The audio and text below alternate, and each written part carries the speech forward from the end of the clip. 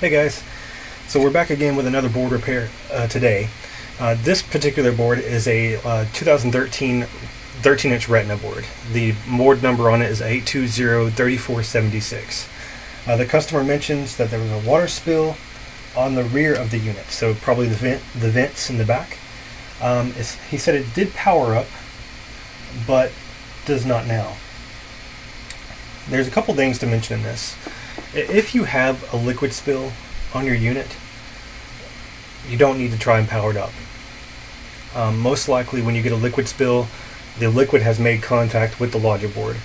Now if you have liquid that's made contact with the logic board, the best thing to do with the unit is to unplug the battery, unplug the power. Make sure there's no power going through the unit. With this model, you're going to have the pentalobe screwdriver to remove the screws from the bottom of the unit, to take out the bottom pan and then unplug the battery. So hopefully if you have that handy and you have a liquid spill, hopefully you're able to take that bottom pan off, unplug the battery, unplug your power from it, and keep it like that until you're able to dry off the board, get the board cleaned up. Because when you plug in the power to it, you're going to get corrosion. Any liquid going through an electronic device that has power in it, it's going to cause corrosion, and in turn is going to damage the components on the board. So he said that there's no power now. So most likely with the liquid spill, there's been some type of corrosion on it that took a little bit of time, but eventually corroded enough to keep the machine from powering up anymore. So what we're going to do, just to confirm this, we're going to plug in the power and see if we get any power to the unit. Now also with this model, the fan is going to not turn on automatically. With these particular models, the fan turns on after about a minute or two of the machine being on. So what I'm going to do is I'm going to feel for any heat on the CPU. With this model, when it turns on, it's going to instantly get warm on the CPU. So I'm going to feel and see if that gets any. So we do have a MagSafe light coming on, and the fan is actually spinning up. That's interesting. Well, since we got that going on, let's go ahead and plug in a display to see if we have a display. So I'm going to get my display for this model. It's 2013. Plug in a display, and let's see what we get.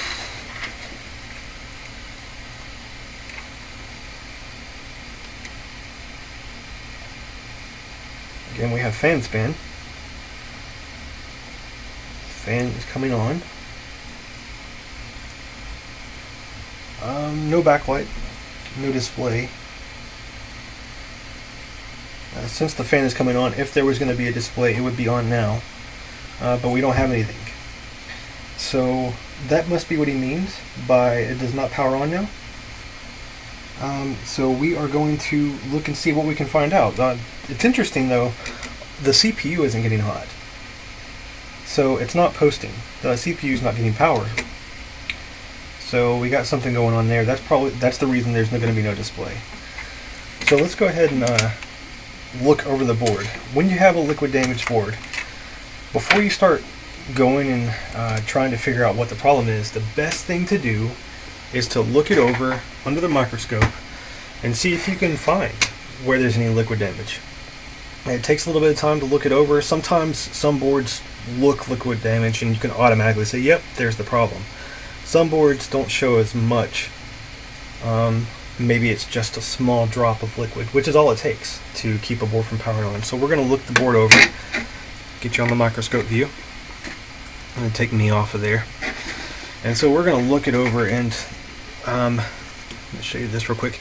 This down here is the back side of the board. He mentioned that the liquid came in the back side of the board, so we're going to look on this area first, just to see if we can see anything, because it doesn't look like a lot of liquid got to the board. But we're going to check it out and see what we can find out.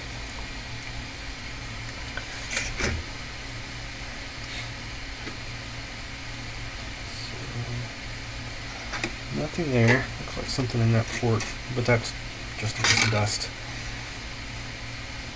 This is your JTAG connector. A lot of times if you get liquid damage on this and you have corrosion here where these are bridged, any of these connections are bridged, that'll keep your machine from powering on, because that actually goes straight to your CPU and your SMC. And if that is bridged or shorted out, then it's going to keep your CPU from powering on, which that looks perfect. That's not a problem.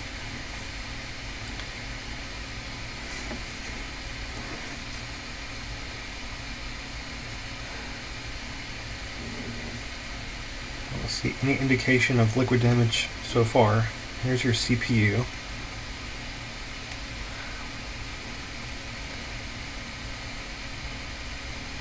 Everything's looking really clean so far.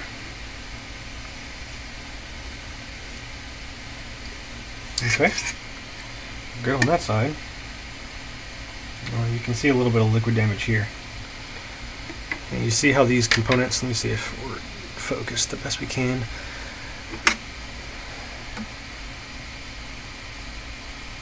Brighten it up just a little bit.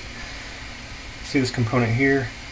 You can see a little bit of fading on that. Looks like it has a little bit of rust or corrosion.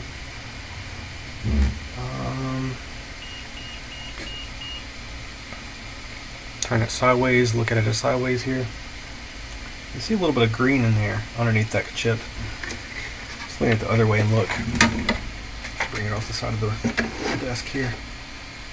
Oh yeah. See in here. See if I can get that in the view for you. Got some corrosion going on around this chip. So that's definitely a problem.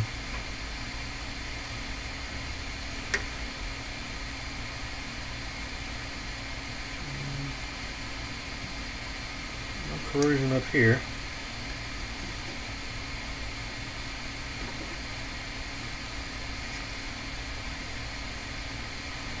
Everything else looks good. This SMC chip, it looks good, thankfully.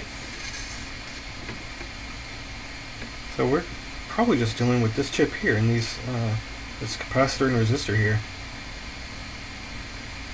So we'll look at the board view and see what that chip is. So again, it's here. Let me get you back in view.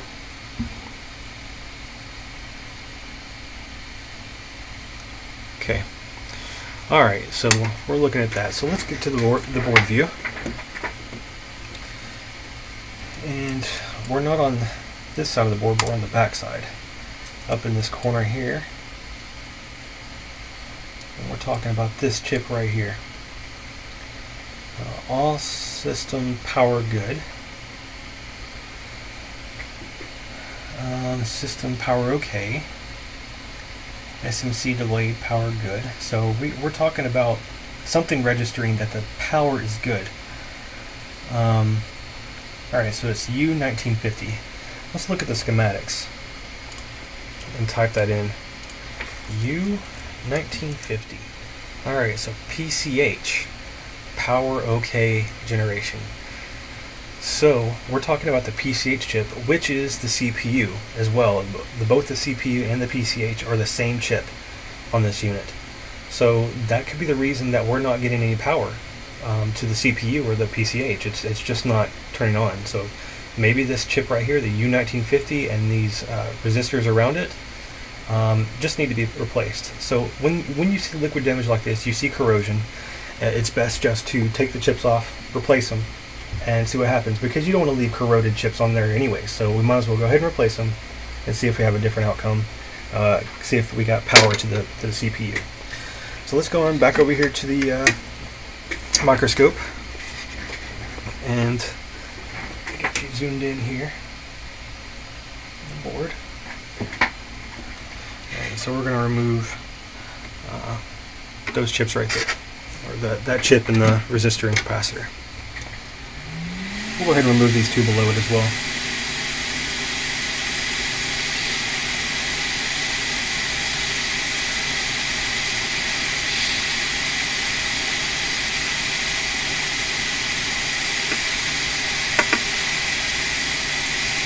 Oh yeah, look at that corrosion under that chip. And that pad right there is almost just completely, all the solder is completely gone. Okay. So what we're going to do, we're going to use some of this liquid flux. That works really good at cleaning up corrosion and getting the pads back in good shape. I'm going to turn on my filter here. We're going to add some leaded solder to those pads.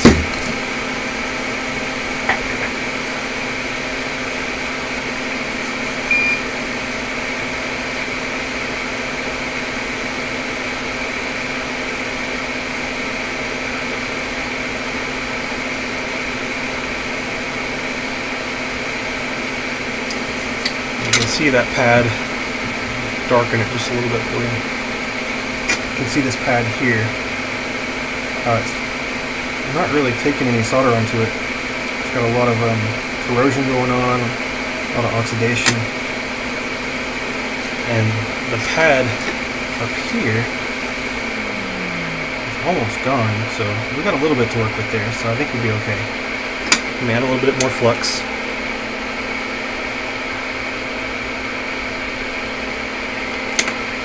Touch it up one more time.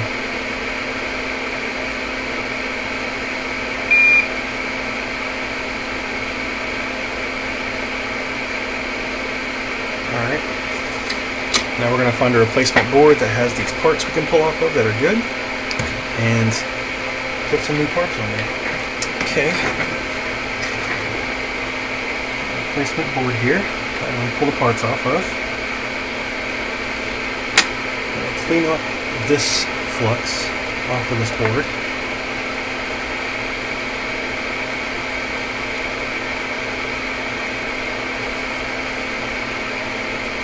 And then we're going to put some of our NC559 tacky flux on here.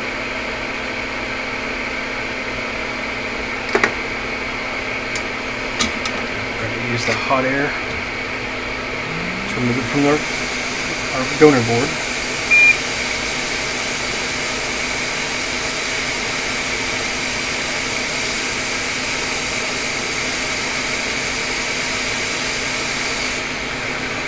Transfer this right over here.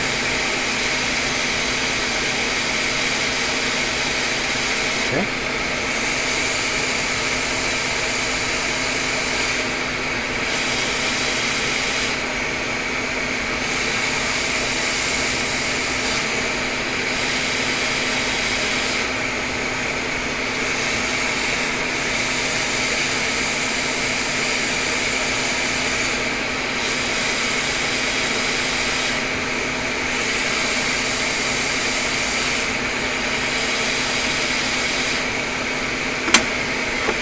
Add a little more flux to the area and refill it one more time.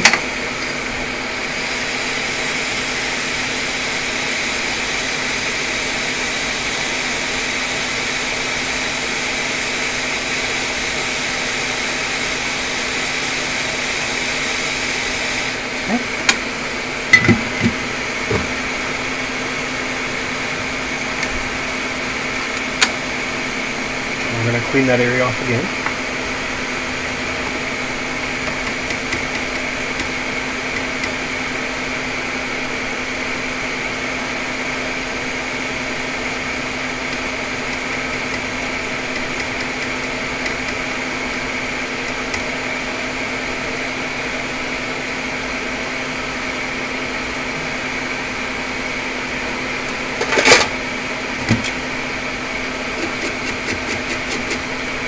Okay.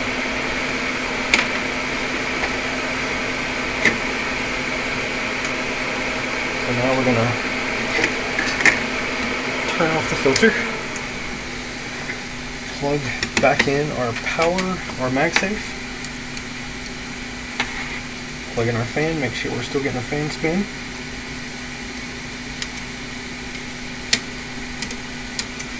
And let's go ahead and get a heat sink to put on, because I think we're probably going to have power to the screen now. And getting our heat sink put on.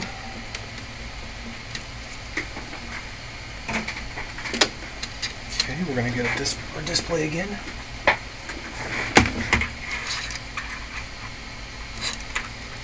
And let's see if we have any display.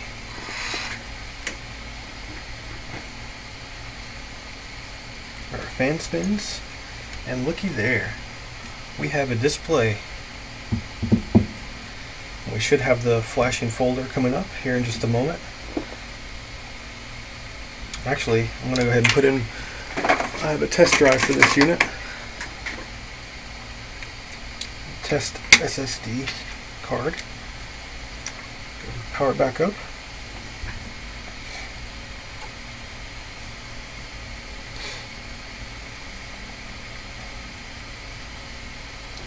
We still have a display. Got backlight.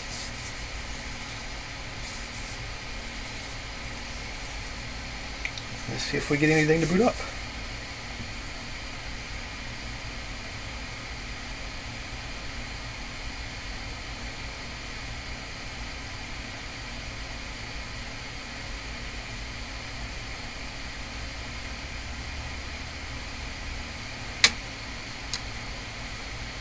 There we go. So we have an Apple logo, and sometimes if it's not the original drive that it's used to booting up into, it takes a few more seconds to recognize that, and then it boots in. So we're booting up into my test drive here, and looks like we are good to go. We have repaired this unit. So just a quick review on how we figured this out. We basically used our eyes. We knew that it had liquid damage, so we checked over the board. We figured out where's the corrosion at, found the corrosion, looked up in the schematics in the board view, figure out what it is, which ended up being the PCH power good. It recognizes that the power is good and then allows the PCH to power on. Therefore, since it was liquid damage there and had corrosion around it, it wasn't allowing the CPU or the PCH to power up. And therefore we were getting power to the board. It was turning on, but the CPU and the GPU, the PCH, everything with this chip was not powering on, so we weren't getting any display. So all we had to do is just replace those few parts that had the liquid damage around it, and we're good to go. So we're going to get this installed into a unit to make sure every function of it's working, the trackpad and everything. But we should be good to go on this one, and another easy repair, thankfully. Hope that helped you figure out what you can do if you're trying to diagnose a liquid damage board. Basically, the first thing you need to do is to use your eyes. Just look over the board, figure out where the liquid damage has made contact, and try to narrow down what those parts are and what they're for, and then you can figure out and try to remember those things for the future. One thing to learn about this as well, it's nice that the customer did not clean the board before sending it to us. The reason why is because if the customer had cleaned it, we wouldn't have been able to locate the corrosion there in that area nearly as easy, and this could have taken hours to diagnose and figure out what's going on. So thankfully this board had the corrosion still on the board, and we were able to pinpoint what the problem was quickly. So if you are a customer and you have a liquid damage board to send to us, make sure that you don't clean the board up completely for us, because it is a lot nicer and easier for us to diagnose, and we can get these things repaired a lot quicker when you haven't touched them. Just a hint for the future if you do send us a board. Anyways, I hope you learned something. Hope you enjoyed the video. Give us a like, give us please subscribe, and hit the bell icon on YouTube there so you can be notified when we get more videos up for you. Alright, hope you have a great day.